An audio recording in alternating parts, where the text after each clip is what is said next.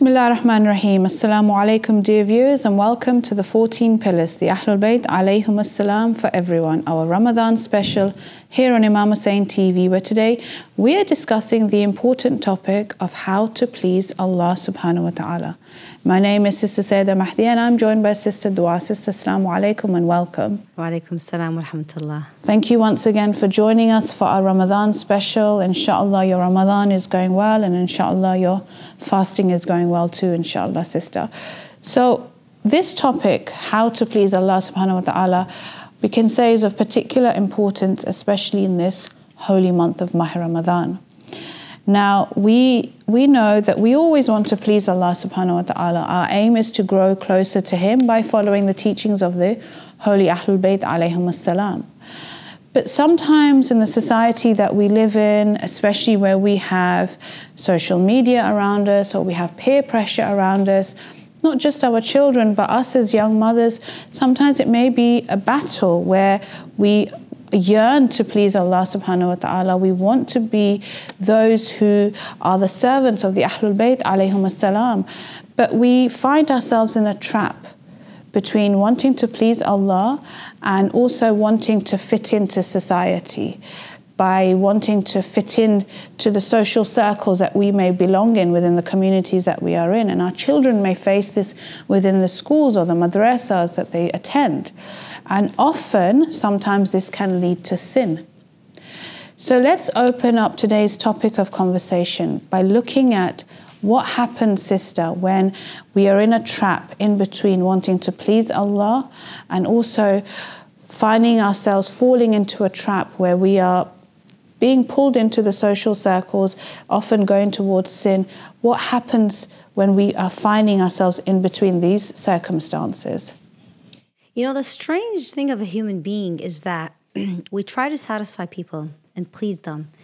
And we spend our life day and night trying to satisfy human beings when they themselves, they cannot possess satisfaction towards themselves.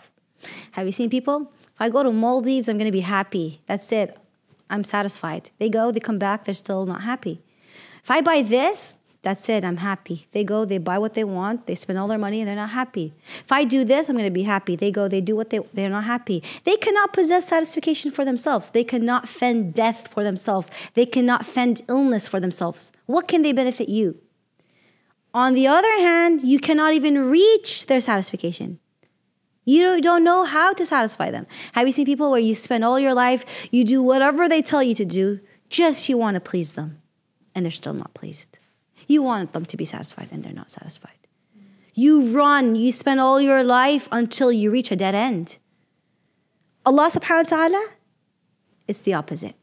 One, you're able to please Him and satisfy Him by critical rules. Halal, haram, obligatory, prohibited. Two, it's easy to satisfy Allah subhanahu wa ta'ala. They were pleased and He was pleased. So you're able to.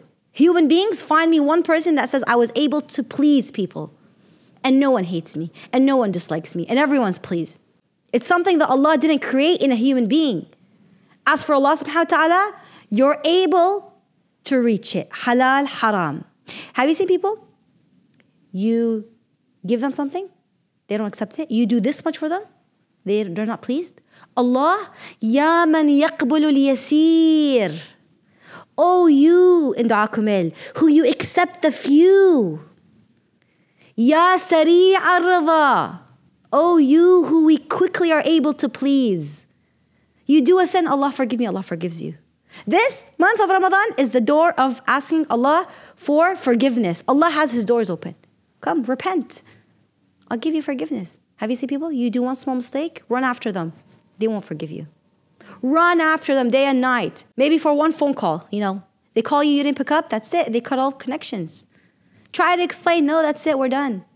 Allah, you do the biggest sin and you feel guilty and you repent, Allah will accept it. Ya Sari' al-Rida.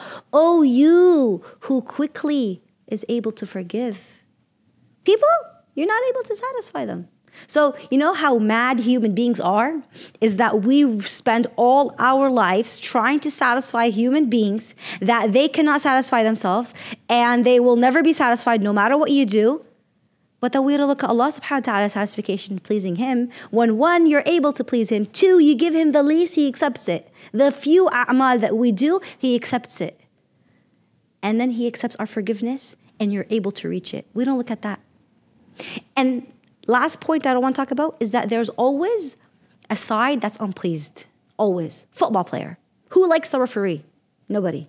If the referee would stand out with Team B, Team A doesn't like them. If the referee would stand with Team A, Team B doesn't like them.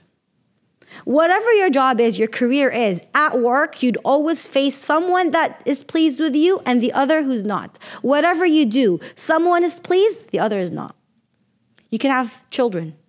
Half will be pleased, the other half will not be pleased. Half will be like, my mom did everything good for me. Half will be like, no, I never got anything good. There's always a part, someone will be pleased, others wouldn't be pleased. Everything that you do in this life. And you know what's funny? Is that it flips over. Those who weren't pleased are pleased, and those who aren't pleased are, Human beings, we have these mood swings, those mood changes. We are insane to the state that our mood changes, that you see someone you love, you're smiling, and then someone passes by that you have a range towards, this incident changes. You get angry, you get mad. Mood swings. Today, they vote for you. Tomorrow, they ask for your head to be beheaded. Allah subhanahu wa ta'ala, no, you're able to reach His satisfaction. I really like the way that you use the comparison of how sometimes we want the materialistics within this world, and it doesn't satisfy us. And no matter sometimes how much you do for others, they'll never be satisfied or happy with you. But even if you do the iota amount for Allah subhanahu wa ta'ala with the purest of niyyah, Allah subhanahu wa ta'ala accepts, because He's so merciful and He's so just. And even if you do the biggest of sin, He forgives, because He's so just and He's so merciful. So you do a small amount, He accepts. You do a large sin, He forgives. It just shows how merciful Allah subhanahu wa ta'ala is. And just by going on to that, Allah subhanahu wa ta'ala in the Holy Quran in Surah Baqarah, verse 222 says, "For Allah loves those who turn to Him long-standing in repentance." Now, those who constantly repent, those who constantly do istighfar and ask for forgiveness, this is a way of gaining closeness to Allah subhanahu wa ta'ala. Allah loves this, His servant who asks for forgiveness constantly. Just like in the other episode, we spoke about the merits of reciting salawat. There's also merits for us. We are the ones who need to ask Allah subhanahu wa ta'ala for forgiveness.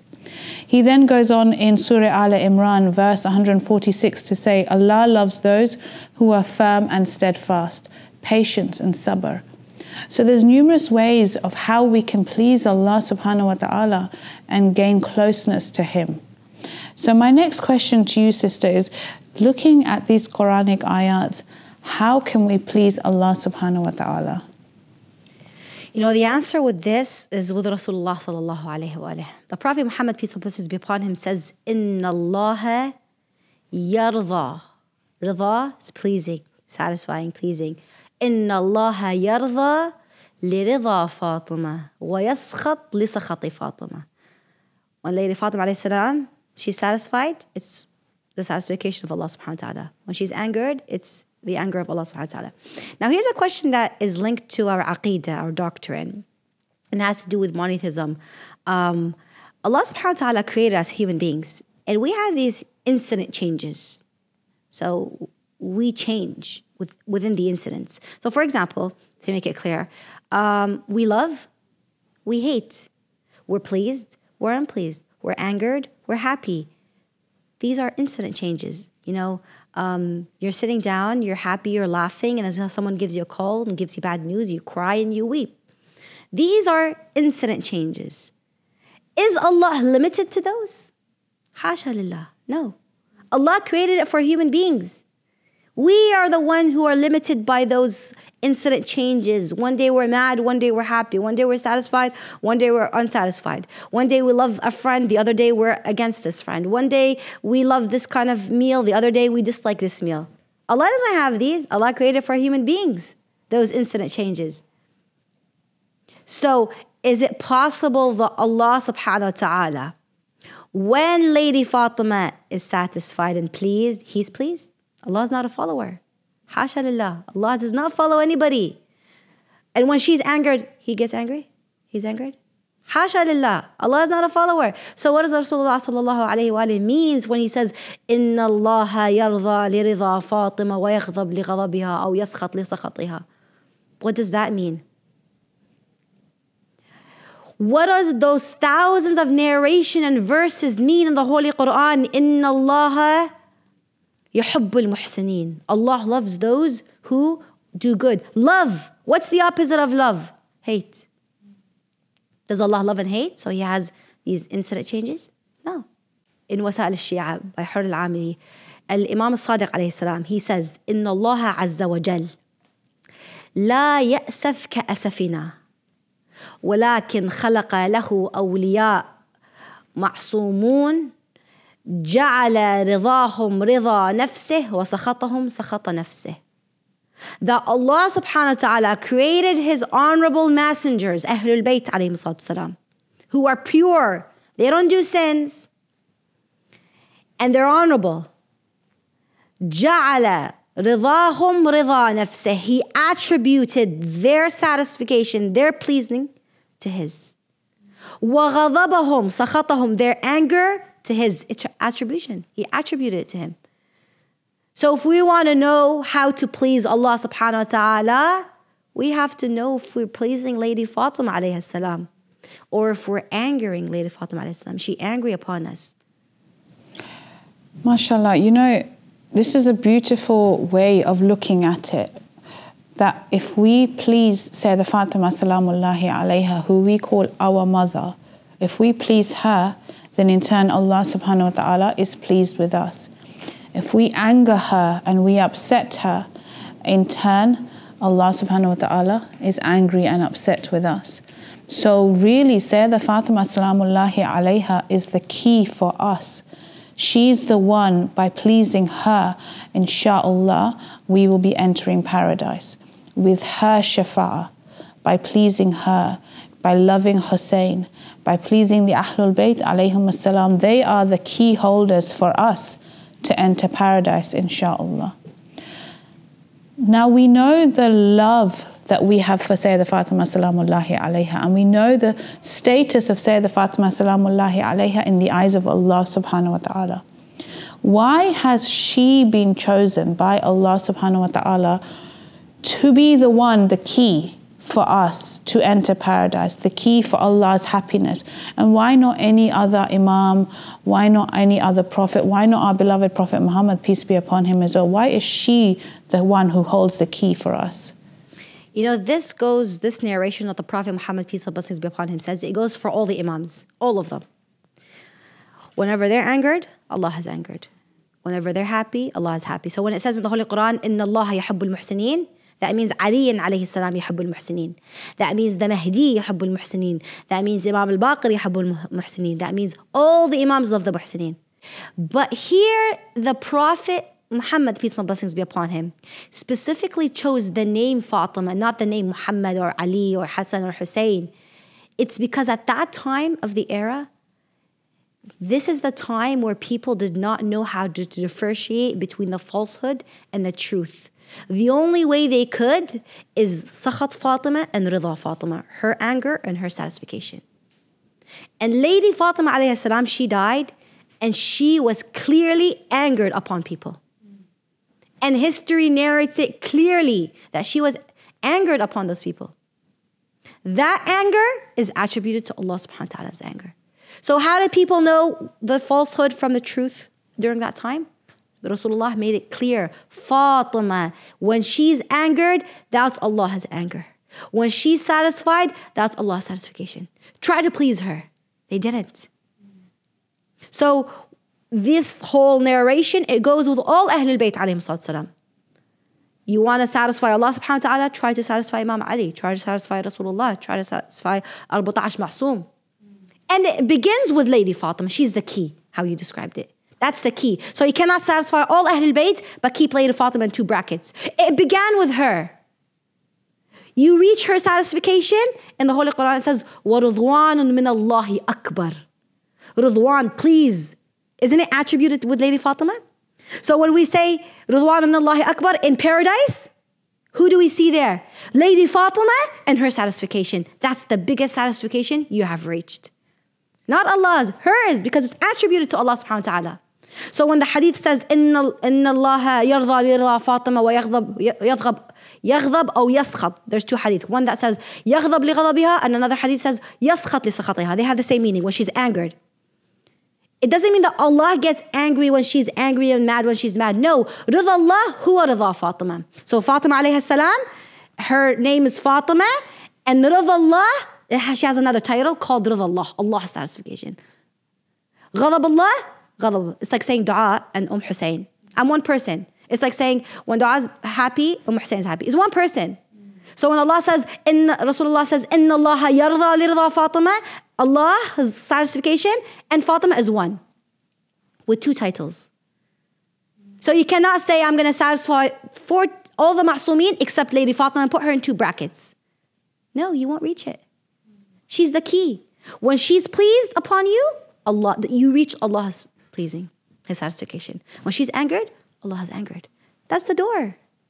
All Ahlul Bayt tried to satisfy Lady Fatima themselves, even Rasulullah, the way he approached her, the way he embraced her. Ridullah is right there.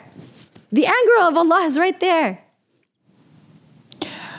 Yeah, you said how even our beloved Prophet Muhammad, peace be upon him, he would be wanting to please Sayyidah Fatima salamullahi alayha as well. And she is the key, she is the door, she is the one who is going to help us to enter paradise, inshallah. If she is happy, the rest of the Ahlul Bayt alayhim as-salam are happy. If they're all happy, Allah subhanahu wa ta'ala is happy. And just like you said, that this time when Sayyidah Fatima salamullahi alayha, her shahadat took place, she passed away being angered by certain people. And we know this, history tells us this, and it's in our narrations. And our key, our entry into Jannah is by satisfying our mother, who's also the mother of all the Imams, except for Imam Ali. She's the mother of all our Ahlul Bayt alayhim as-salam. And she is the one that holds the key for us to enter paradise, inshallah. Now, continuing by looking at Sayyidah Fatima salamullahi alayha, how do we make our mother pleased with us? How do we make Sayyidah Fatima salamullahi alayha happy with us? And also by being kind to others as well. This surely makes Sayyidah Fatima salamullahi alayha happy with us. But in essence, how do we make Sayyidah Fatima happy with us? You know, we discussed how people, they will never be satisfied and pleased. That's one. 2, it has no value. I won't say it's not worth it. It has no value. Allah's satisfaction has a value. There's a value to it.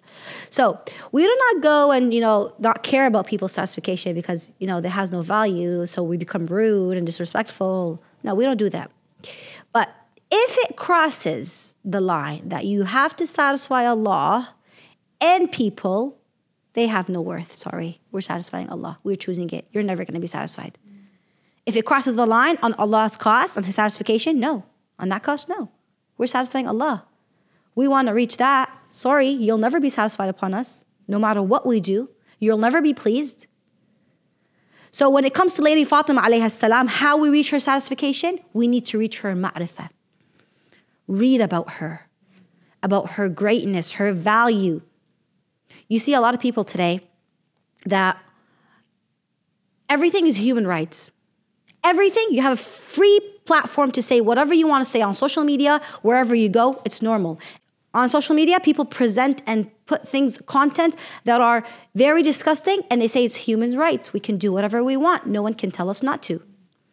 But when it comes to Lady Fatima alayha salam, we're discussing her martyrdom, her oppression, her story. Someone makes a movie about her. Someone writes a book about her.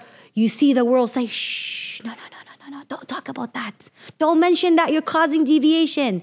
You're divided. No, we're not. The deviation occurred from there when Rasulullah said, Inna Allah yaghdab li ghadabiha wa yaskhat li sakhatiha. We are trying to please her. We are at an era where we can say anything we want and nothing will happen.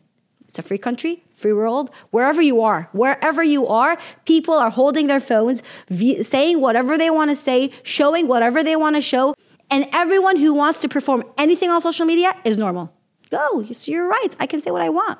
But when it comes to Lady Fatima alayhi salam, the world stops to say, shh, don't. Don't make a movie. Why? This is a true story. Are we hurting others? We don't want to please you because it crosses the limit of satisfying Allah subhanahu wa ta'ala. You're a lecturer. We want to speak about Lady Fatima, her oppression to the world. Some people don't know. Some people have to know. We want to please her. No. Shh, don't. Because you're not going to please others. We don't want to please others. One, it has no value. Two, they will never be pleased. They will never be satisfied. And we are in an era where everyone is able to speak and say anything is normal. Corruption, spread it. It's normal. You speak the truth of Lady Fatima alayhi salam. What happened to her, how she was oppressed, her story. Let the world know we are in an era where we are able to perform and let the world know what happened to her. Whether it's a movie, children's books, you name it. Even novels, lectures. Let the world know who she was. She's a great lady. No. You're going to cause deviation. Don't bring her name. Why? You want to satisfy Allah? Never think that you will exit this world, that you worked hard with Allah subhanahu wa ta'ala and trying to satisfy Him, but you didn't satisfy her. Rasulullah says, search this hadith, search the narration. It's in the Shia books and in the non-Shia books. Inna Allah yarda lirda Fatima wa yaskhat li sakhatiha. She's the door. She's the door. Don't even try to please Imam Ali, Imam Hassan, Imam Hussein, the Mahdi. No. Please her and then begin with the others. Because that reaches Allah's satisfaction and Allah's anger. And this is why we need to, in this holy month of Ramadan, because this is the month that we want to repent. This is the month that we want to be close to Allah. This is the key. You want to be close to Allah? Begin first day of Shahr Ramadan to the last day of Shahr Ramadan, being close to Lady Fatima alayhi salam. Build this relationship with her. Don't be narrow-minded and say, no, I'm going to stay like that. If you were like that on the whole path throughout your years, go back and say, okay, before I do, let me read ma'rifah about her. Let me know about Lady Fatima. Let me know more about her and see who's important to please her or anger her or please others who will never be pleased and they will not benefit you. We need to please Lady Fatima alayhi salam. We need to reach her ma'rifah. We need to see what will make her happy. وَرُضْوَانٌ مِّنَ اللَّهِ أَكْبَرُ. We need to see that in heaven. And this is the month of Ramadan. This is the month, it's a great time to go back and view whether those who belittle Lady Fatima, because why? Because they want to please others. Go back and learn this ma'rifah about her. She is Allah's satisfaction and Allah's anger. It's attributed to Him. Rasulullah said, Allah wants this way. She is the one who showed the falsehood from the truth. So I ask Allah subhanahu wa ta'ala in this holy month of Ramadan to allow me and every viewer to get closer to her, to learn her ma'rifah, and to realize that, you know what? We need to please Lady Fatima alayhi salam, whatever pleases her, whether it's narrating her story, whether it's reading about her, whether it's changing these ideologies that we have built within ourselves that, no, don't say her name, don't say her madlumiyah, don't talk about her oppression, don't do this, we need to work hard to please her. And that is by pleasing Allah subhanahu wa ta'ala. Absolutely. And I think it's even in the practical lessons that we can take, that we can instill in the youth and the children of today's generation, where everything that we do, if we gift it to her, we do everything that we do for the pleasure of Allah subhanahu wa ta'ala and as a gift to Sayyidah Fatima, our mother, and the Ahlul Bayt alayhim as-salam. And in turn, inshallah, pleasing her for every little small action we do, especially in this holy month of Ramadan, where we are attending the majalises and the centers and reading Quran every day. Any good act that you do at iftar time, any dua that you recite, gift it to Sayyidah Fatima salamullahi alayha, and in turn reap her blessings and her happiness, and inshallah, with that, Allah subhanahu wa ta'ala is happy with us. And just like you said, spreading awareness, for the actual truth, for why Sayyidah Fatima salamullahi alayha, when her shahada took place, why she was angered, why she was upset, why in turn Imam Ali alayhi salam was upset, why Allah subhanahu wa ta'ala was upset. So spreading awareness, spreading the truth, and allowing our children as well, who are the next generation, who are going to uphold the truth, who are going to spread the true message, to be aware of what our beliefs are. Like you rightfully said, sister, these are in our Shia books and also in the non-Shia books as well. So the literature is out there. We just have to take the time and the effort to read and educate ourselves and educate the next generation as well, inshallah. Sadly, dear sister, this is all that we have time for today. We have learnt so much. And again, this is a very important episode. Like we said, we are in the holy month of Ramadan, and by pleasing Allah subhanahu wa ta'ala, inshallah, we grow closer to Him. By pleasing Sayyidah Fatima salamullahi alayha, we grow closer to Allah subhanahu wa ta'ala as well. Allah subhanahu wa ta'ala in Surah Tawbah has said, for Allah loves the righteous and the pious people. And inshallah, we can be amongst those that better ourselves in this holy month, that seek forgiveness from Allah subhanahu wa ta'ala. We forgive others, and in turn, inshallah, Allah will look upon us in a merciful way as well. Inshallah, we use this month to better ourselves, to grow closer to Allah subhanahu wa ta'ala as well. Thank you so much, sister, for joining us once again. Thank you, dear viewers, for watching us. Inshallah, please do keep us in your du'as. You are always in our prayers as well. We pray for the shifa of all the marid around the world, and we pray for the eternal safety and quick reappearance of our beloved Imam Zamana alayhi salam.